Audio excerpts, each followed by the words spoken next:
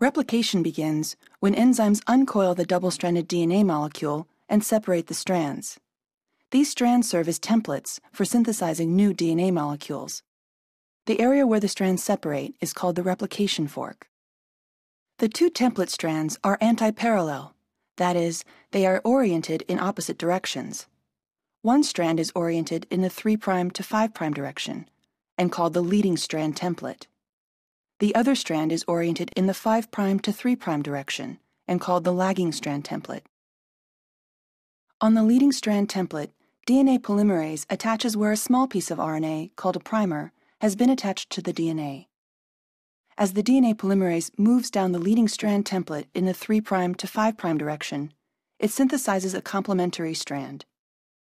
This synthesis of a new DNA strand, called replication, proceeds continuously toward the opening replication fork. Replication of the lagging strand is more complicated because DNA polymerase only works in the 5' to 3' direction. Thus, the lagging strand must be completed in segments, using a backstitching mechanism.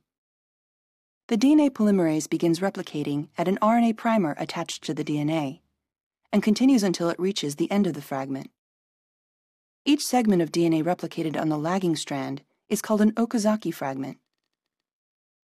As the lagging strand is being made, the enzyme RNase H degrades the RNA primer, and then a DNA polymerase molecule fills in the gap with nucleotides.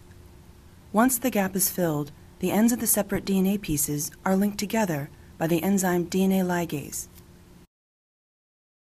Though the leading strand is made continuously and the lagging strand is made in Okazaki fragments, the process is simultaneous and continuous, and replication of each strand keeps up with the uncoiling of the parental DNA at the replication fork.